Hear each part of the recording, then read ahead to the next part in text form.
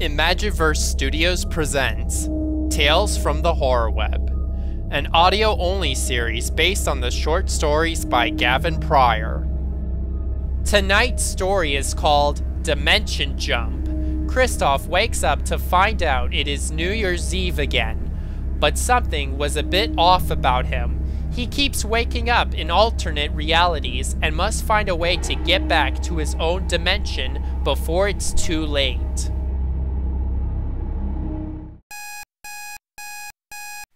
Kristoff was just lying in his bed as he woke up from his sleep. His alarm clock had gone off as usual in the morning. As soon as he pressed the snooze button, he looked at his calendar, only to find out that it was New Year's Eve. "But New Year's Eve was yesterday," said Kristoff.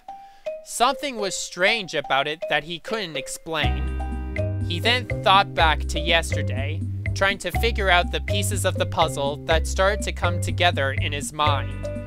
He remembered that he was at a friend's house, celebrating his New Year's Eve party with two of his friends, Justin and Frank.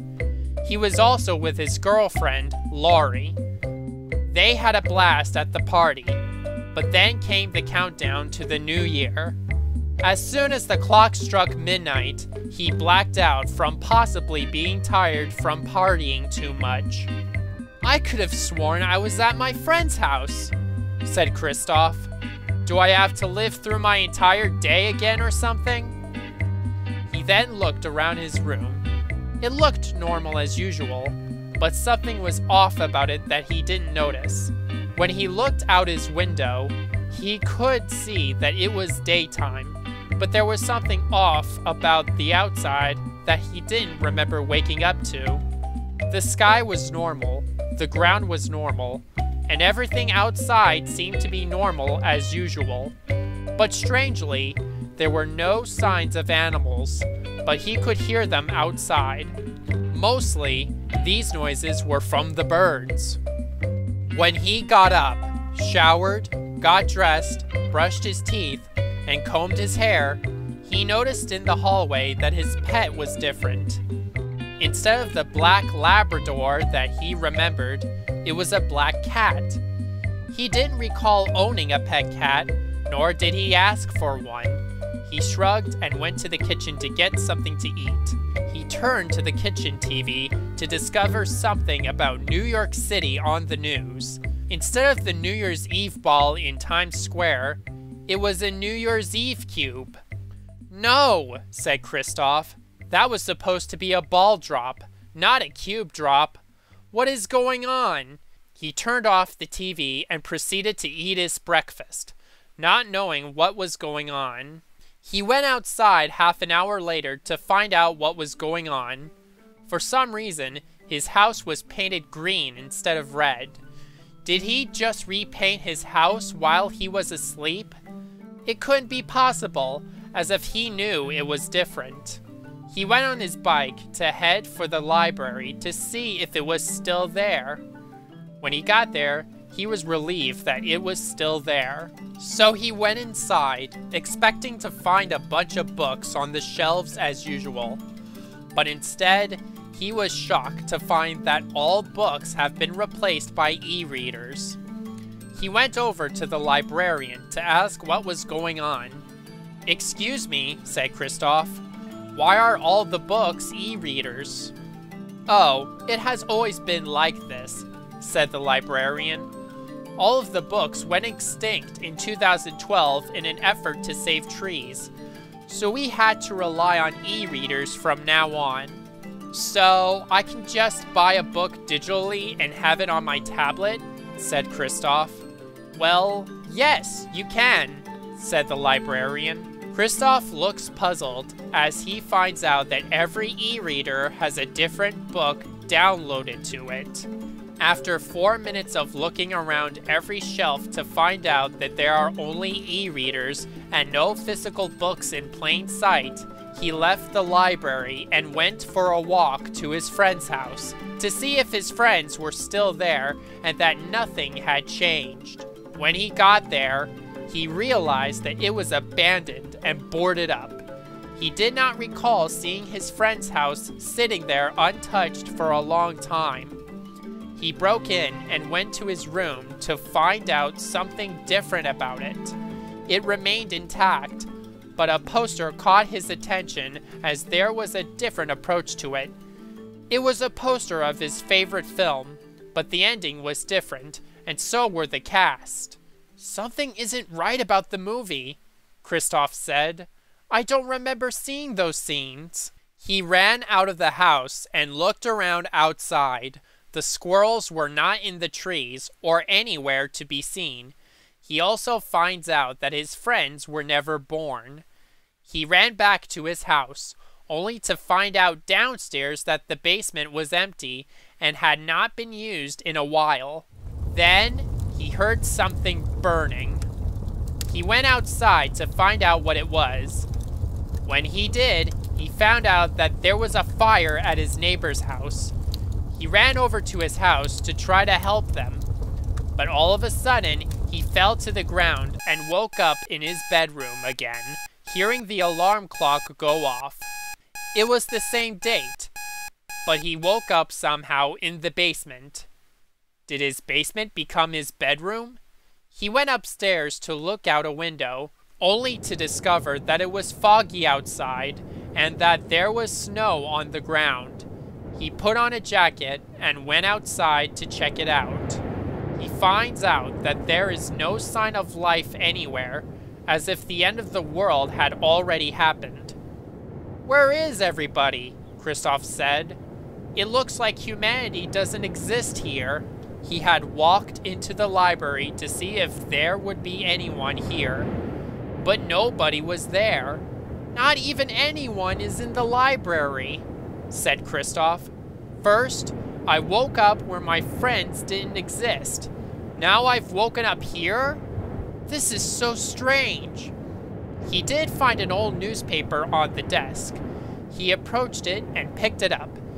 It explained that a freezing winter had frozen half of the humans in the entire state, and that everyone will now have to live underground to keep themselves warm. He did not know where he could access the underground bunkers, but he did want to see if he could find someone who could lead them there. He ran down the empty street to see where the entrance was, but he tripped and rolled down the snowy hill. When he reached the end of the hill, he woke up on his bed again to the sound of the alarm clock. He hit the snooze button again and looked at the calendar. Again, the date was December 31st, New Year's Eve. But for some reason, the year was 1986, and it was about to be 1987. Kristoff looked around his room to find out that it was painted white with a new wave abstract wallpaper. After his morning routine, he went outside and rode his bike to the library to find some answers. When he got there, his friends were waiting. "What are you doing there?" Kristoff asked. "You said that we should wait here so we could go to the mall," Justin replied. "Yeah," said Frank. "Besides, we also wanted to see the film you always wanted to see. And Lori is going to be there too." Kristoff didn't want to tell anyone that he was waking up to find out that he was in a different reality, so he said this so that it looks like he is interested. "That sounds like a great plan for a trip to the mall," Kristoff said. "I'm glad you agreed with our plans," said Frank. "But are you okay?" "Yes," said Frank. "Just a bit nervous." Justin said, "Okay, good." When they arrived at the mall, they went to the movie theater to see the film that they were talking about. Even though he had heard of the film, Justin had gotten refreshments for two of his friends at the concession stand. As soon as the movie was finished, a while later, they decided to browse in a few shops that were nearby. They went to the electronics store to see if they could afford a portable cassette player. Kristoff was stopped by an old man who was wearing a white sports jacket, a white shirt with a navy blue tie, black khakis, and black shoes. The old man asked, "Did you wake up in this dimension?" Kristoff answered, Yeah. How did you know? You see, I have woken up here too, The old man said. It might be the Earth you remember, but you will find some things that are much different from your reality. It seems like you are caught in a reality dash, or, as you might call it, a dimension jump. If you get into a dimension jump, you will wake up in any number of alternate universes. No way, said Kristoff. Is there something I could do in order to escape this? It is not known how to stop this, The old man said. but what you may need to do is to not make everyone aware of this. They might think you are crazy. Kristoff rushed to his friends and decided to keep this a secret. They left the electronics store after buying the cassette player that they were able to afford with the money they had earned. Kristoff noticed a poster for a concert on the wall, but he must catch up with his friends and not stop. He then stumbled upon Laurie, who was feeling nervous. Kristoff? Laurie said, I was able to find you. Did you get caught in a dimension jump too? Yes, replied Kristoff. I was. I don't know how this happened, Laurie said, but we need to get back to our dimension before we are trapped forever. How? Said Kristoff. Laurie replied, I don't know, but we might find an answer soon. Let's get out of here. As they were trying to run out of the mall, they tripped and fell on the floor, only for Kristoff to wake up in his bed again as the alarm clock rang. He was now back in the current year on New Year's Eve. However, there was something about this universe he didn't know about. He had woken up in his bedroom as usual. He walked around his home to find that he didn't have a pet dog or cat, and his living room had no television. Replacing it was a fish tank. He did not remember having a fish tank in the living room, but he would usually see it in the basement. He went over to the library after his morning routine and found out that the books exist in this universe. However, the librarian wasn't alive in there. She was lying on her desk, her head down. He slowly approached her to find a bite mark on her neck with blood coming out. What kind of animal would do this? Said Kristoff. He heard a growl that sounded like a mix between a caribou and a lion. It was coming from the biography section. He quietly walked over there to see a creature with long horns, white fur, black eyes, and sharp teeth. Kristoff saw it, looking through the shelves to see if anyone was hiding there. No way, said Kristoff. That can't exist in this universe. He slowly stepped away from the creature and ran off. But the creature saw that and chased him down. Kristoff ran out of the library to find a police officer for help. Suddenly, he fell and woke up again, only to find out that his alarm clock did not ring this time. He didn't even wake up in his bedroom. He was outside, strangely. He got up and looked around to find that his home had been destroyed in a fire. He walked away from the wreckage and tried to find somewhere to stay. But he ended up lost in the woods, and to make matters worse, it started to rain. Thankfully, he found an abandoned cabin to stay until the rain stopped. As he went inside, he could see that the fireplace had already been lit up. He sat down on the chair and checked his phone for any updates on the weather, but he couldn't seem to get service anywhere. After 30 minutes of relaxing, he found out that something had broken into the cabin. As he heard the glass window shatter into a million pieces, he checked anywhere in the cabin to see what made that noise. When he checked the kitchen, he found out that someone had broken in with a knife in his hand. He was also wearing a silver mask that resembled a skull and a black cloak. He didn't say anything and backed away slowly. However, he tripped again and fell to the ground, only for him to find out that he was in bed again. Hearing the alarm clock go off, he hit the snooze button. He looked around to find out that he was in a hotel room instead of his bedroom. He got up and looked out the window to find himself in some sort of city. He could even hear the traffic. He doesn't know where he is. He heard his phone receive a notification, which was a text from Lori telling him to meet her at the lobby. After his usual morning routine, he went to the elevator and rode it to the lobby. After that, he could see Lori sitting on the couch. He went to it and sat down next to Lori. "Where were you?" said Lori. "I looked everywhere in this hotel for you." "I am not quite sure," said Kristoff.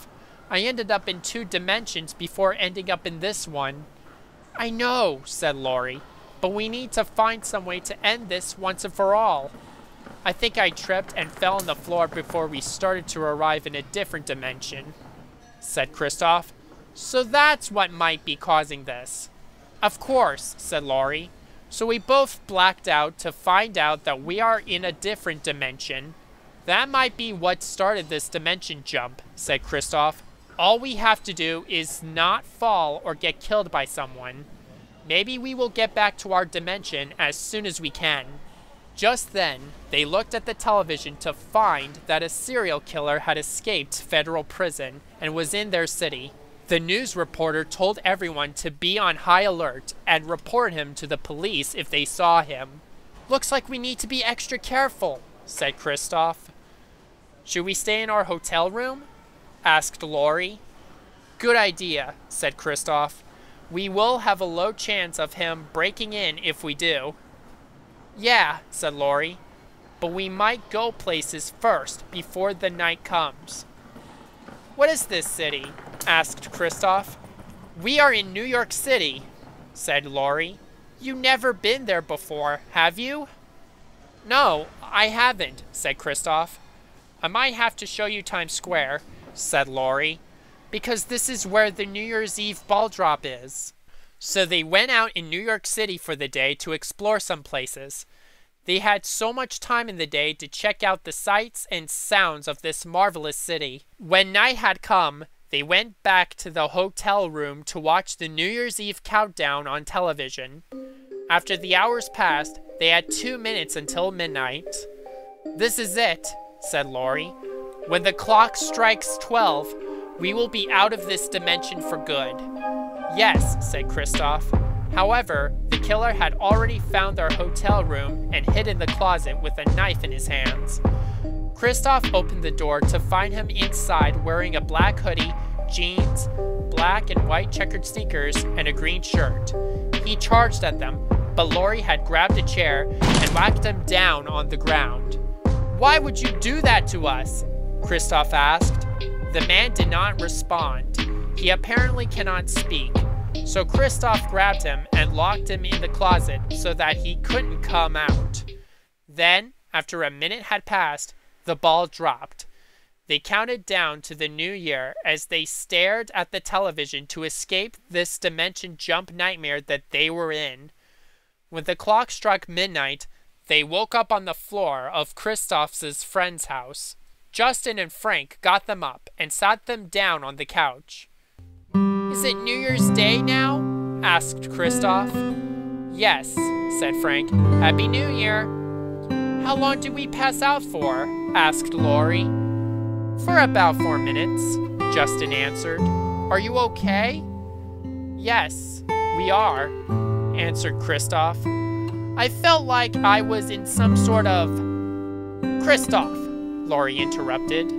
Lori reminded her that he did not want his friends to know about this dimension jump, so they agreed to keep this a secret until the end.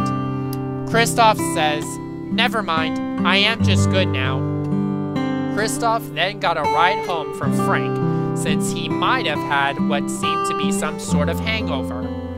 Lori couldn't even explain how they might have gotten into some sort of dimension jump, or whatever might be the cause.